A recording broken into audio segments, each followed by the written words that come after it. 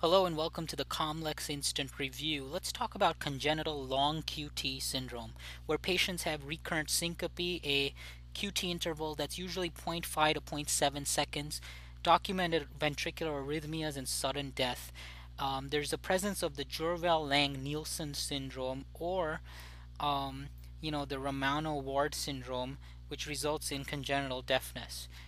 Inheritance is usually autosomal recessive or autosomal dominant in the cases of Romano-Ward syndrome, and specific genetic mutations affect the membrane potassium and sodium channels, respectively.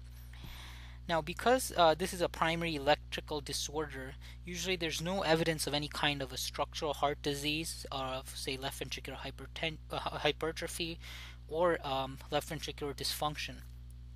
Also, the long-term treatment with beta blockers, permanent pacing, has been shown to be effective, and ICD implantation is recommended for patients with recurrent episodes of syncope or sustained ventricular arrhythmias and sudden death.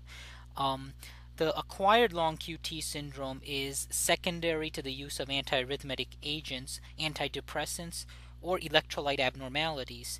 Typically, patients who result in having ventricular tachycardia, particularly torsades de pointes, which is condition where there's twisting about the baseline into the various QRS morphologies, um, are common arrhythmias associated with long QT syndrome.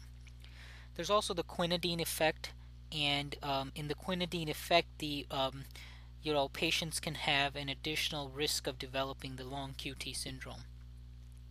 The management of torsades is, um, you know, different from other forms of ventricular tachycardias. Classic, class 1, 1C, or 3 antiarrhythmics which prolong the QT intervals are avoided, or they're withdrawn immediately.